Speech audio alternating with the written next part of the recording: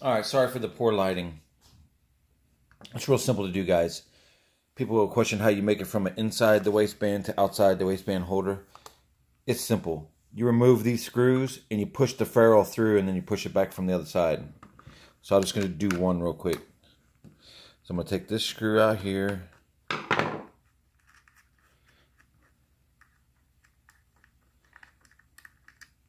Alright, now you got a screw removed. Remove the other screw. This is really simple, guys. It's so simple that you're going to be upset with yourself that you couldn't figure this out without me having to make this video. Alright. Now you see these ferrules right here? Just push them through.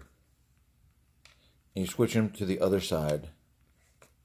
So this is the way it's going to be with the clip on the other side. You want it to be this way if you want inside the waistband. So you just take the ferrule, little top hat piece, you stick it in there, line them up. Take that screw off there. So these will line up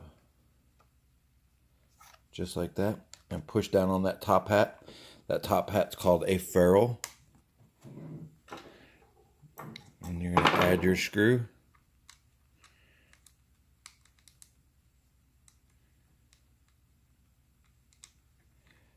Ay. Come on here.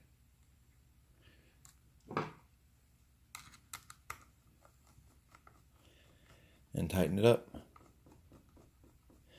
Before you get all the way tightened, put in your other screw first. And you get it. You tighten that one up.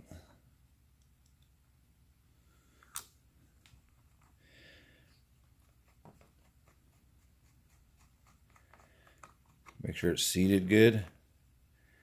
And then tighten it all the way down. And then if you want more tension on the pistol, this is your tension screw. So if you want it to, lock in tighter, you tighten this screw down. And it will retain the pistol harder. Alright, so that's it. Your tension screw, back those out, flip the top hat pieces out, they're called ferrules. And you can change it from inside to the outside waistband.